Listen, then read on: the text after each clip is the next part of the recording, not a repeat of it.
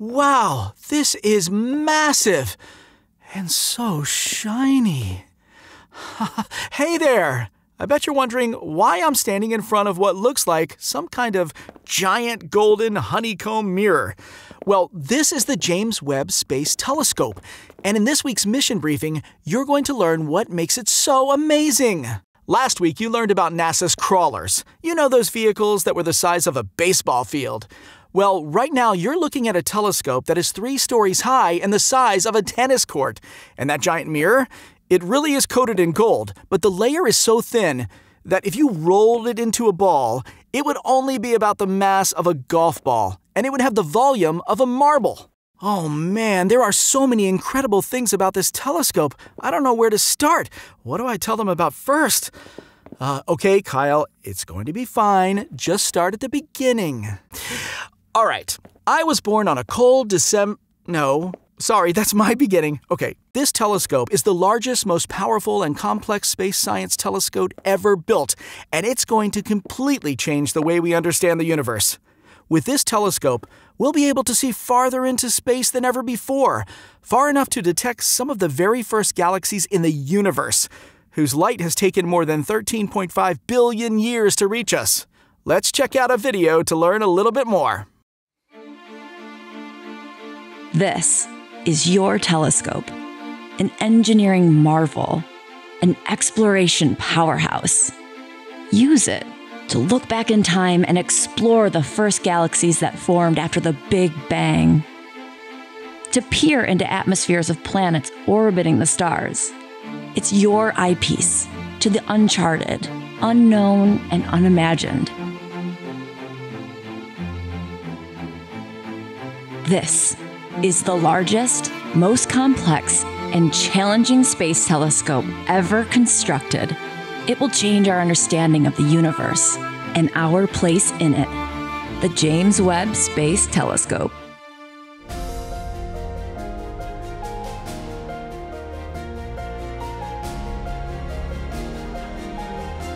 Equipped with the largest primary mirror ever to be flown in space, at 6.5 meters, it's more than 6 times the size of the Hubble Space Telescope primary mirror.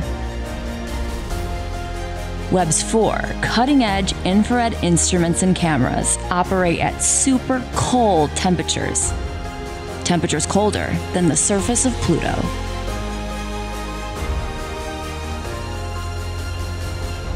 Webb will be the first telescope to detect light from the most distant galaxies in the universe. These first galaxies formed about 13.5 billion years ago, only 300 or so million years after the Big Bang. Webb carries advanced technologies to tackle some of the most fundamental questions about the universe. How did the first galaxies form and evolve? Are there chemical signatures of the building blocks of life on other worlds? Is our solar system unique?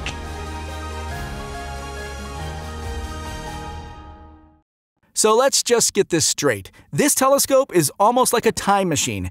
It's going to capture light that's been traveling across space for as long as 13.5 billion years. It doesn't get much cooler than that. Why don't we check out a few more fun facts? Webb will launch on December 2021 from French Guiana. Webb's mission lifetime is 5 to 10 plus years.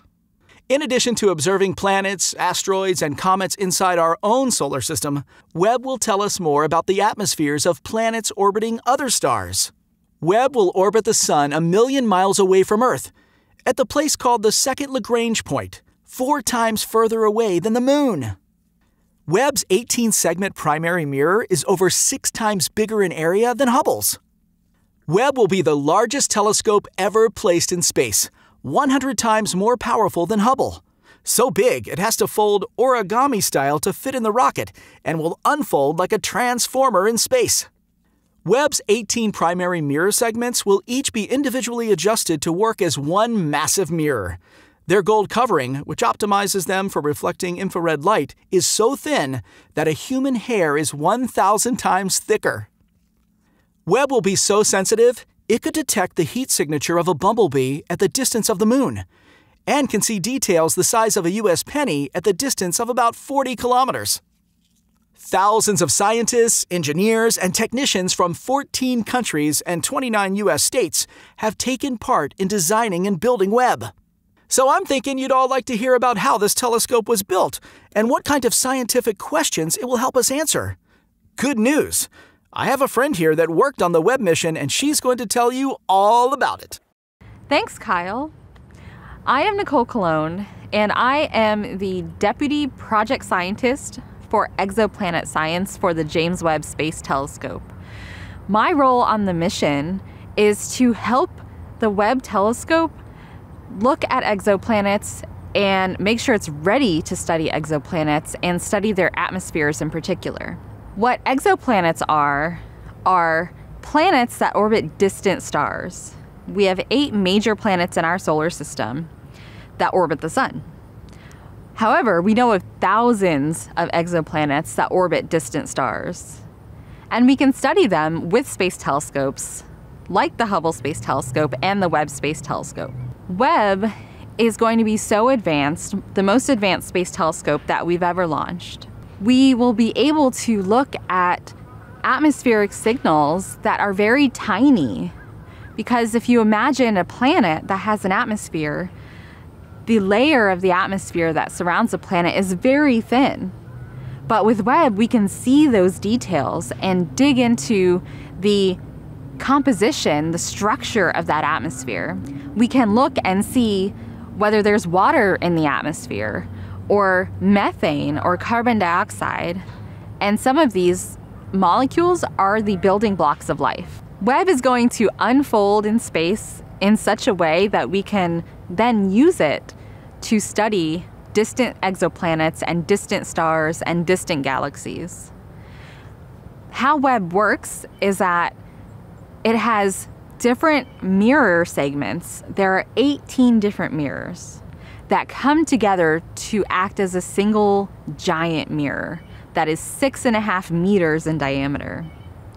So once Webb launches, we have to align all the individual mirrors so that they can serve and be in focus together as a single mirror.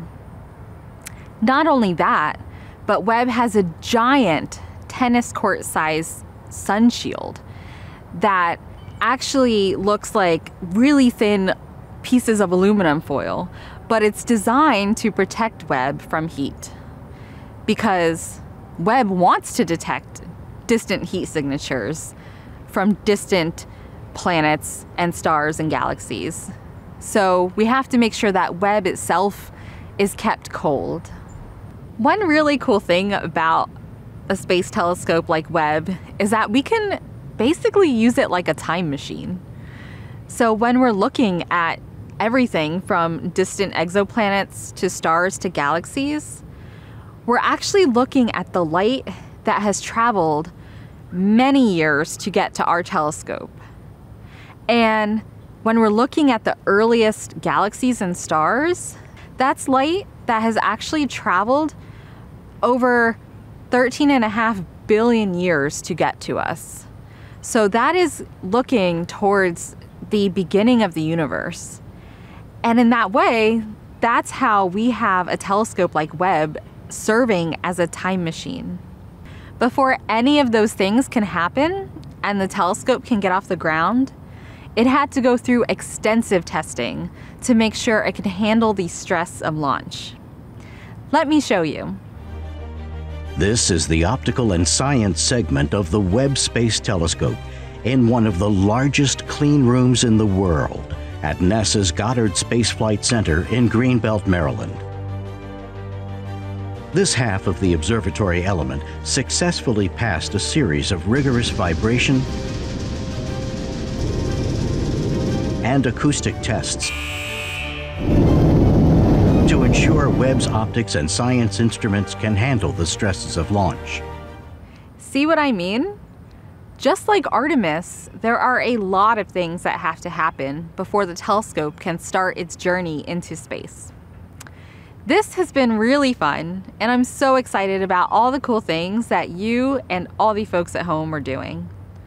Good luck on your next missions. It's always amazing to see the level of teamwork and precision it takes to make sure everything goes according to plan with these missions.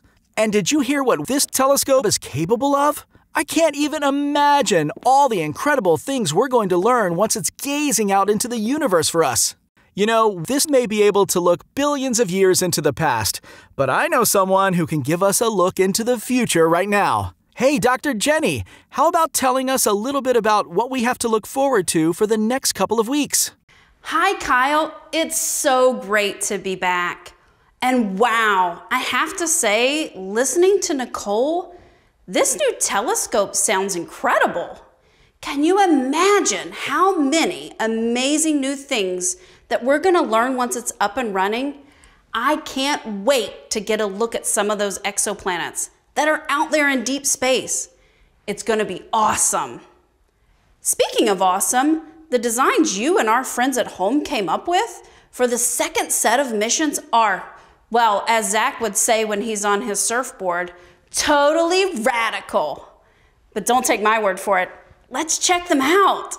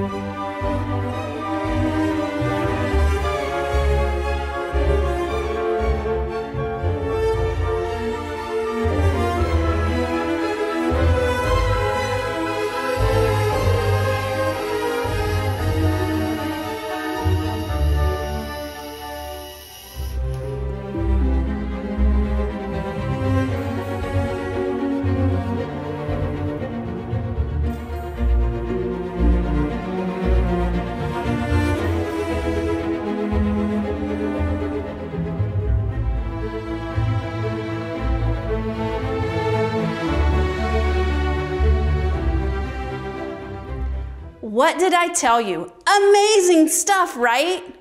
If you guys keep this up, you're gonna start getting job offers.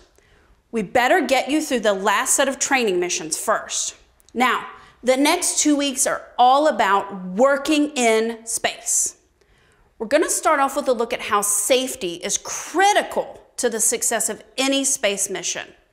The Safety and Mission Assurance Team, they make sure that every stage of the entire mission is safe for everyone that's involved. This process starts before the rocket hits the launch pad, but it continues long after our spacecraft is in orbit. Wait until you see some of the stuff they do to keep our astronauts safe. But you know, maybe you're wondering what type of work astronauts do in space. Well, this module, it's all about the science. I don't just mean research and experiments. We're talking about the tools and equipment that astronauts use to make all of it happen. How about a sneak peek of the action?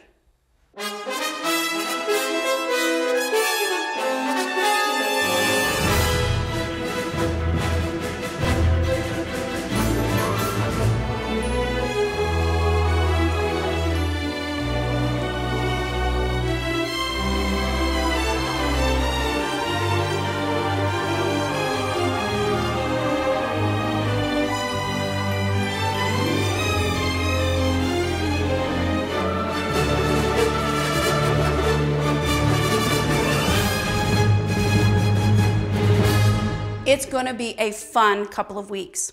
Let's kick things off right now with your last mini mission. Okay, start by thinking about what it would be like to work in space. What kind of tasks do you think astronauts do while they're on a space flight? What do you think might make it different or even more difficult than working here on Earth? I want you to think about some ways astronauts might overcome these challenges that they face. So it's time to do a little research. Grab your engineering design notebook. We're going to hit the library. Okay, or we can use the internet. But let's find out what some of the barriers are to working in space and what kind of things NASA does to overcome them. I want you to write down everything along the way with your thoughts on how easy or hard you think it would be if you worked in space. I hope this gets you really fired up for the exciting things coming in these last couple of weeks of Build to Launch. I'm going to see you back here for the final mission call to celebrate all the awesome work that you've been doing. Good luck on your missions. I'll see you real soon. Speaking of research, I wonder if I could do some research on getting one of those working from space jobs. I really need to find out about that. Thanks, Dr. Jenny. So, are you ready to accept the next set of missions and to keep on building to launch? Keep that awesome work coming, and don't forget to join the discussion on the LEGO education community and post on social media with hashtag #BuildToLaunch. See you soon!